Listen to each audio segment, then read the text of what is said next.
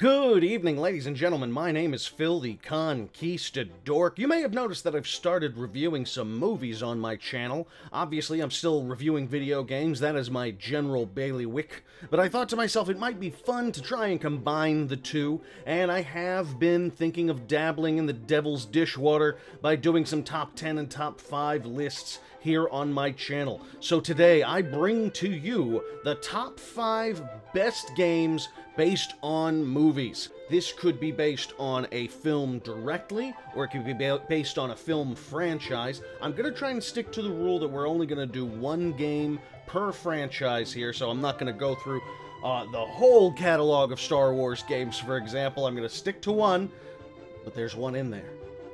And if you've been paying attention, you know. So let's start from the beginning, or from the end, depending on how you look at it. Number 5. Thank you. GoldenEye. GoldenEye came out in 1997 for the N64. It was developed by Rare Games, and to be completely frank, that's actually one of the best developers it could have come out of, because Rare Games developed some of the rarest games of all, and those are great reasons to own an N64. And GoldenEye was no different. The campaign was a hell of a lot of fun. You're following Pierce Brosnan's damsel-banging spy all the way to one of Ned Stark's earliest deaths. Oh, buddy, you had no idea all the memes we'd make out of you. The campaign was indeed a lot of fun, but that's not what you came for. You came for the multiplayer, the couch co-op, being able to sit down with your friends and load up on some fast action, bragging rights, and the knowledge that anyone who chooses Oddjob was not to be trusted in the real world. Seriously, dude, fuck yourself. Don't be that guy. Now, the fact of the matter is that GoldenEye is remembered incredibly fondly. In fact, for a lot of people, when it comes to their lists, along these same lines, it tends to be near the top. So why so low on this list for me? Well, it's probably because I've played GoldenEye recently, and a lot of people haven't, and they always want to know, how does it hold up? How does it hold up? The answer, of course, is not great. Seriously, it just doesn't feel as good as it used to, and especially if you're used to playing twin-stick games and games where you're looking with one stick and moving with the other and everything like that. Everything being on a single plane it's not the same. It doesn't feel as fun anymore. It's a little clunky, but god damn if it wasn't important. It was very influential. We wouldn't have most of the first-person shooters that we have today if it weren't for GoldenEye. So good on you, GoldenEye. You're going right here on this motherfucking list. Thank you. Ghostbusters. Now, I'm talking about Ghostbusters, the video game that came out in 2009 for the PC, PS3, and Xbox 360. This was a very, very important game that I don't really think got its due. When it came out, it got fine reviews, 7s and 8s and that sort of thing. People seemed to enjoy it, but the fact of the matter is that the more time we put between its release and our own nostalgic memories of this game, I think we lose something here. We seem to have forgotten how good this game was. First off, it was written by, among other people, Dan Aykroyd and Harold Ramis, and included the voice acting of Dan Aykroyd, Harold Ramis, Ernie Hudson, and the legendary Bill Murray. The game's a third-person shooter, and you play as the quote-unquote rookie, the new guy, who has to accompany them on all kinds of weird adventures in New York. It takes place 2 years after the second Ghostbusters movie, so they're still young and in their prime and everything like that, and it's a lot of fun, and the quipping and the dialogue is hilarious. Frankly, I think it's actually one of the funniest games that has been made in recent years, and I don't think it gets enough credit for that. And the game takes story elements from the first 2 movies, so it has kind of this blissful, nostalgic feel to it. You really enjoy yourself. You feel like you're a part of the universe. And I think that when the most recent Ghostbusters movie came out and everyone was getting all upset, this was the game that I kept wanting to say, you don't have to worry about it. We have already got a Ghostbusters 3. It's Ghostbusters the video game. It's so damn good. Even if you don't play video games, go on YouTube, watch someone play through it. There's enough dialogue and action and cinematics that it is fun and funny, whether you're playing the damn thing or you're just observing. Ghostbusters the video game, my fourth favorite game based on a film. Holy shit, is it good.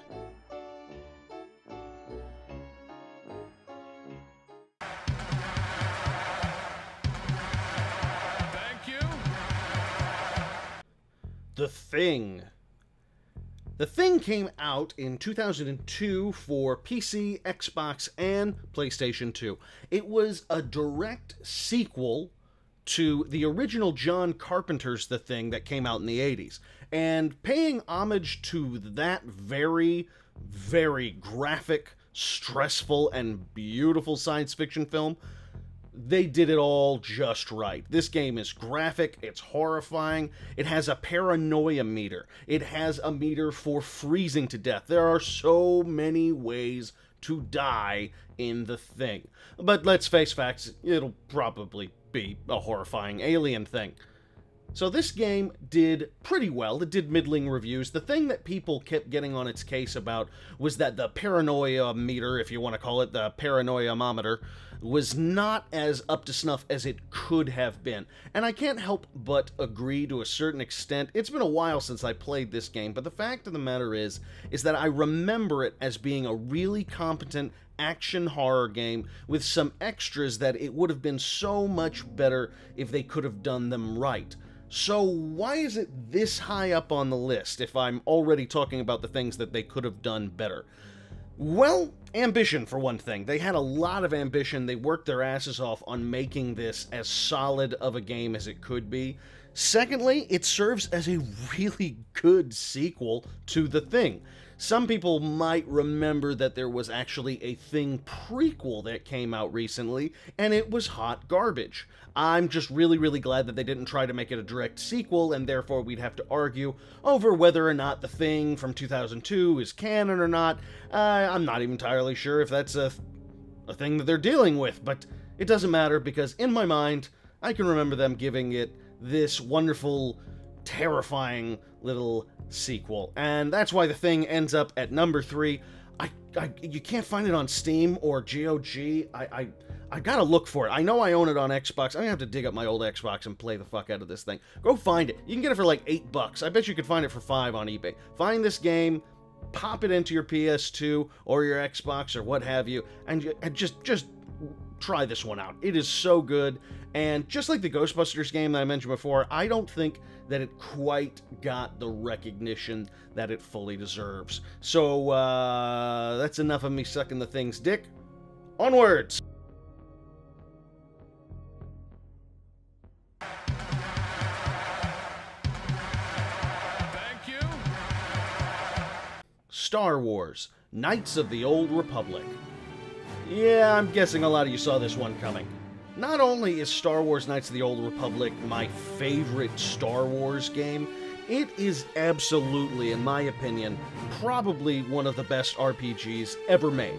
It was my introduction to BioWare, actually knowing who BioWare was as a developer, and it came out in 2003 for Xbox and for PC. Later on, they actually got it so that you can play it on your goddamn iPad if you want to, which, I've done, yes, thank you for asking. So, this is one of those fantastic storyline games combined with some really great gameplay, combined with some twists, some beautiful scenery, and all the extra goodies that a Star Wars fan could want.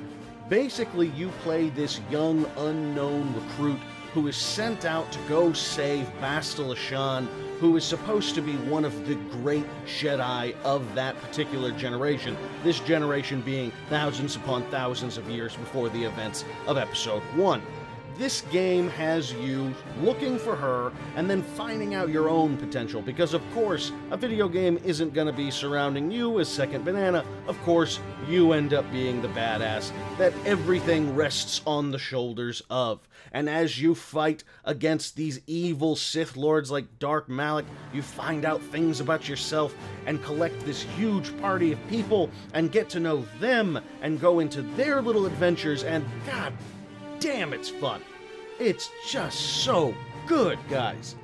Knights of the Old Republic 2 was also pretty good, if you ask me. A lot of people had a problem with how wordy it was, and yeah, that's completely fair, but that's also damn good. True story, I actually was thinking about doing Knights of the Old Republic as my most recent Let's Play instead of Amnesia, but the fact of the matter is I really wanted to get into a game that I hadn't already played 100,000 times, although, let's face facts, probably gonna play this one pretty soon. Thank you. Alien Isolation. Yeah, I know. Again, just like the Knights of the Old Republic, those of you who watched my Alien Covenant review recently are probably not going to be terribly surprised. Alien Isolation was my favorite game of 2014, and it stands out to me as the best game in the Alien franchise. Because instead of throwing you a pulse rifle and some mini nukes and setting you loose to kill thousands upon thousands of xenomorphs, it focuses in on the bone-chilling horror of the original Alien. Now, I loved Aliens, for example. I loved that one, and I like the action games that go around it, but I think one of the greatest disservices we've done to the xenomorph as a monster is oversaturate. And I mean that in a big way. I mean that in putting way too many of them in your movie. Alien Isolation remembered how claustrophobic and frightening just you and a silent ship could be. I played this game, and literally the first hour or so, there's not even a sign that you're about to run into an alien, and I couldn't help myself. I still found myself hiding under desks, hiding in lockers, all that kind of stuff, which was good practice, because that is what you're going to be doing a lot of in Alien Isolation. You hide, you have to listen, you have to pay attention, and God, does it hold up. On an aesthetic level, it's really wonderful because they took that weird, retro-style science fiction look from the original Alien movie and very effectively used it. It's this odd 70s feeling future, if that makes any sense. You have to see it to understand what I mean. When you're playing through it, just like when you're watching Alien, there's this blue-collar sensibility to all the hyper-futuristic stuff that you're dealing with. Yes, you're in a spaceship, but you're still recording stuff on cassette discs. Everything has this kind of grungy, bare bones, again, blue-collar kind of feel to it. It isn't slick and shiny and perfect and honed like other science fiction films are. Alien Isolation gets the flavor of Alien right, and it gets the fear right, and it is absolutely the best game based on a film. So that was my top 5 list of my favorite games based on film franchises. What did you think? Did I please you? Tell me in the comments below. Tell me everything you know. Tell me what games I missed. I know I missed some, and I know that you are fuming deep down inside. Give them to me. Tell me. Give me examples of why. Back up your answers. Works cited, motherfucker. That's how this works. Join me next time. We're going to do more of these lists. Let me know if there are other lists that you want me to do, any kind of games or genres that I should throw in my 2 cents, because, of course, everyone needs to hear my opinion on everything.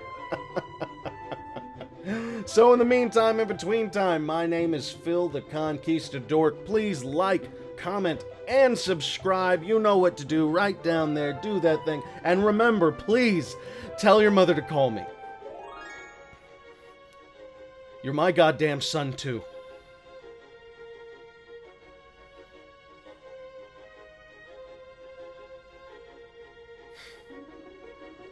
If Daddy don't sink a little drinky, Daddy gets sad and blue. Sneak a little drinky, sneakity-doo. Sneak a little drinky past you. Sneak a little drinky, sneakity-doo. Sneak a little drinky past you.